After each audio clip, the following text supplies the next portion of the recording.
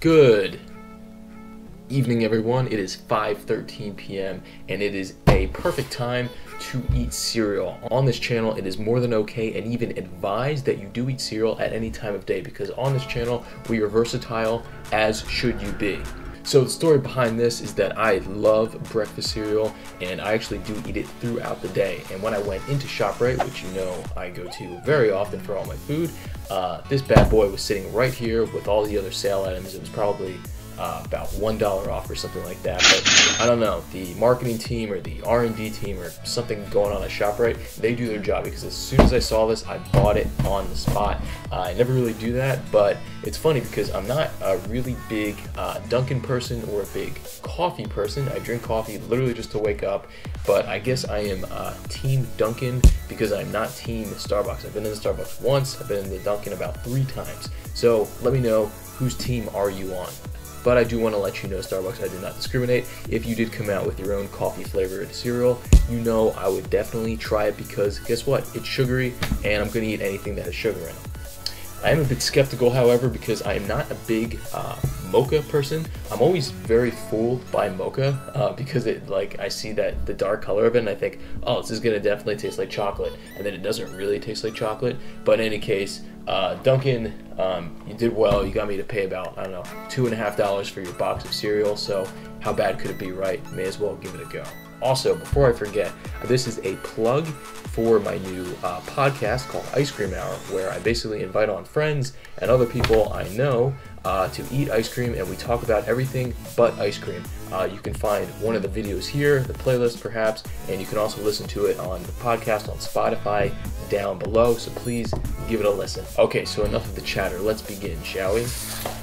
So, I have my Tupperware container and plastic spoon, as always, and I have my 1% milk from ShopRite, because I sort of care about my health, not that much, but look at that.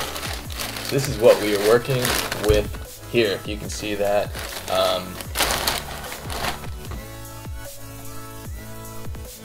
So it definitely looks like there are some marshmallow pieces in here. Sniff test. Definitely smells like coffee.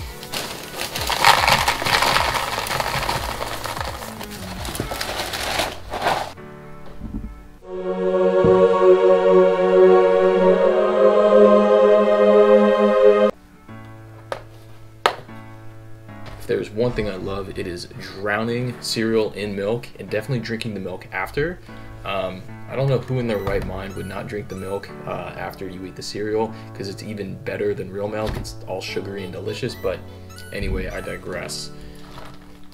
So definitely for the aroma, you can definitely smell a lot of mocha, a lot of coffee, and I do like that they have marshmallows in here. So the taste test.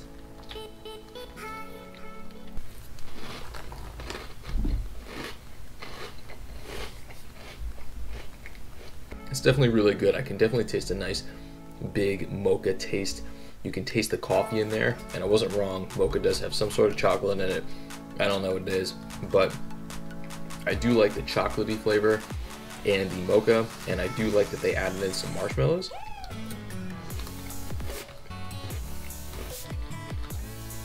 And the cereal does have a nice crunch to it. I don't know what kind of cereal this is called. Like, you know, sometimes you'll have like flakes, like a lot of Special K and Honey Bunches of Oats, and Frosted Flakes are like the flakes. I guess is more of like a pop of some sort. But if you listen for the crunch,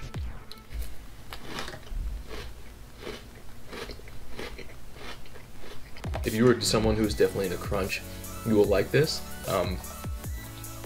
For anyone who doesn't like coffee, I don't know why you'd be having a Dunkin' Donuts inspired or Dunkin' Donuts cereal, but this is definitely very good. It's not my favorite. As I said, I don't like mocha all that much, but I'm very happy I bought this because it's sugar in cereal, and it's 5 o'clock, and why not have cereal, right? So as far as the flavor is concerned, I'm gonna give this probably like a 7.3. I'm not huge on the flavor. It could be more of a rich mocha flavor. It's good. It's not thrilling, but it's nice. For the mouthfeel, I'm more of into the flaky kind of cereals that get a little soggy. I know it might sound gross, but you like soggy cereal. This is okay. It's not phenomenal. I do like the kind of the crispiness of the marshmallows, but mouthfeel, you know, it's fine. I'm gonna give it a 7.5.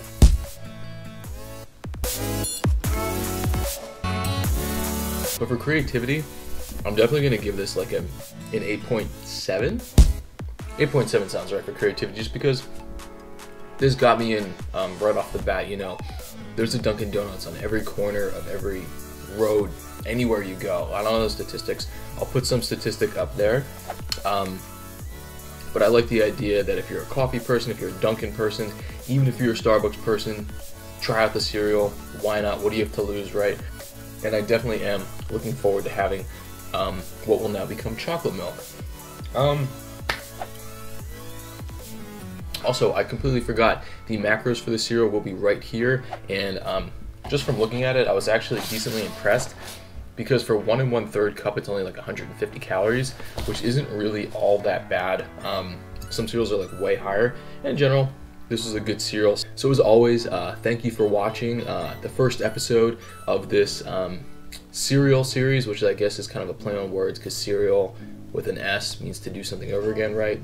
I don't know, cereal series. But guys, if you like this video, please give it a like and subscribe for more sweet videos. And please let me know, obviously, if you have any recommendations on what cereals I should try next.